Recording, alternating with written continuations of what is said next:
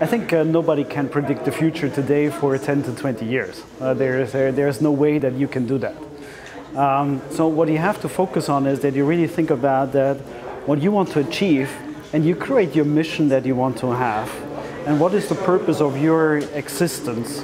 And by that, identify the first few steps that you go in after. So you dream big, you think about your next area, but nobody will know whether that can be realized.